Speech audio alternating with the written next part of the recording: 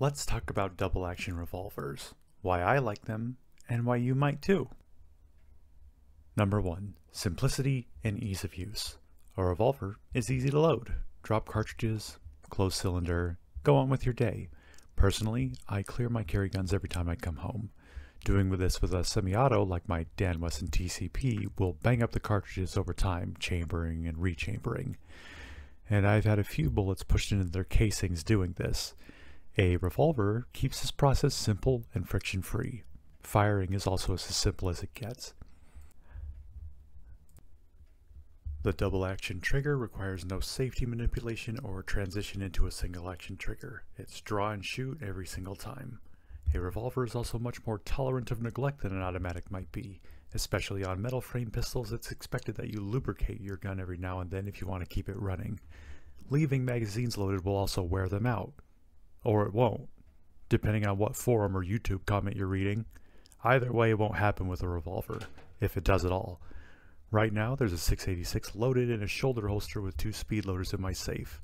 In case of a grab and go scenario, such as a tsunami or volcano eruption when I would like to keep a low profile, concealing a 357 Magnum revolver under a jacket ought to be enough to defend myself in the early hours or days of an uncertain scenario. Moving on to point number 2, adaptability and customizability.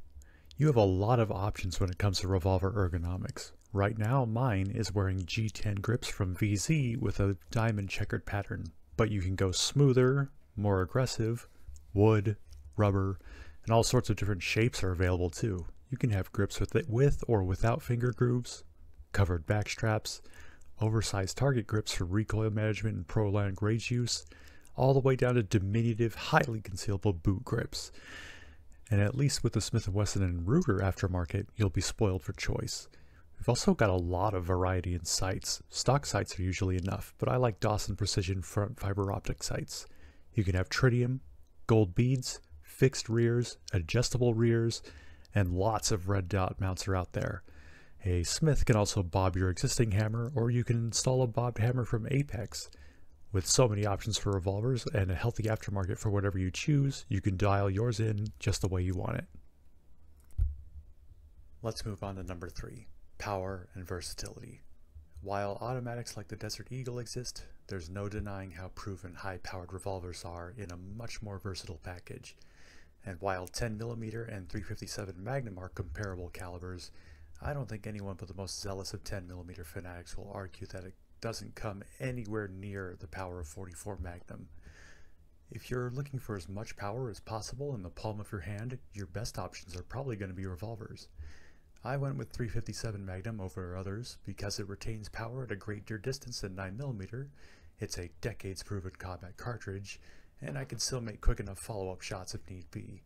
If you're not a fan of Magnum cartridges, there's interchangeability with other calibers, such as the very soft-shooting 38 Special. You can even get revolvers in 9mm that accept moon clips, if you like that. Then we have bullet weights, bullet material, if you can have hollow points and soft points, as well as hard cast lead, all of which don't have any feeding and timing to worry about. Drop it into your cylinder and you know it will go. Number 4, reliability. Although somewhat controversial in the 21st century, the topic of revolver reliability has been a discussion in the last decade. Revolvers have been called more reliable than automatics, but there is a misconception out there that revolvers do not malfunction. While you can't have a failure to feed or a failure to eject with one, problems can happen. But what detractors of revolvers call malfunctions are the equivalent of a Glock or M&P having a catastrophic Bart's breakage, and seem to make them out to be a lot more common than they actually are. The truth of the matter is, when it comes to revolvers and reliability, is as long as you're not trying to deliberately damage your revolver, it will work.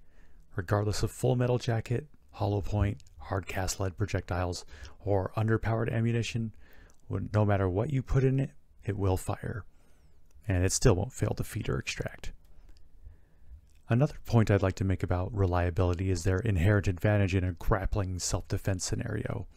If I'm in kissing range with an attacker and the only room I have to fight is to press this Glock into their body, I won't be able to pull the trigger as it comes out of battery. A revolver doesn't have this issue. A counterpoint I often hear is that they can grab your cylinder and prevent it from turning, My own counter to that is if they have grabbed your cylinder, you can twist it in the opposite direction so that the cylinder forces into battery.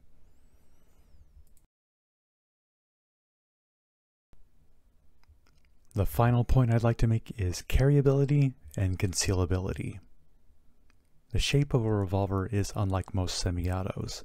The curve of this K-frame, for example, despite its size, when paired with this JM custom Kydex holster that I've slightly modified, does a fantastic job of hugging right against my body. The thickest part of a revolver is usually going to be the cylinder or the grip. We've already talked about grips and how you can give them towards concealment. The cylinder itself on this K-frame and on most 6-shot 357s is going to be about 1.5 inches in diameter, and a good holster will tuck it in right at your belt line. The barrel and frame are very slender, thinner than even the Glock 48 or the vaunted single-stack 1911. When I'm wearing this, I'm not going to say I don't notice it, but the length of the barrel and protrusion of the grip is definitely unnoticed, even in appendix carry. If you want an even smaller package, Smith & Wesson J-frames, Kemper K6s, Colt Cobras, the list goes on with compact revolvers with all the advantages we've talked about already. I hope you enjoyed the presentation and that you'll give one of these a try. If not your main carrier defense piece, maybe one would serve you well as a tool in the toolbox. Thanks for watching.